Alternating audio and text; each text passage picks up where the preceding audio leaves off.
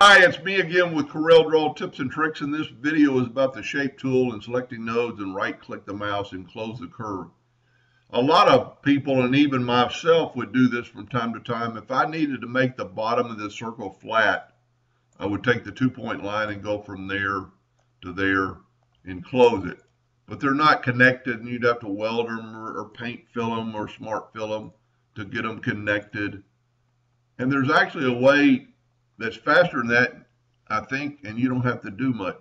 So grab the shape tool, click on your item, and holding down the shift key, select those two nodes, right click, close curve. And now that is all one piece and will move accordingly. Shape tool, select the item,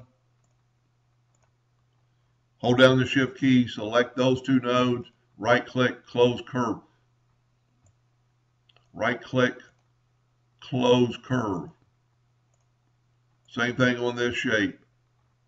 Let's zoom in here a little bit. I'm going to hold down the shift key and select those two nodes, right click, close curve.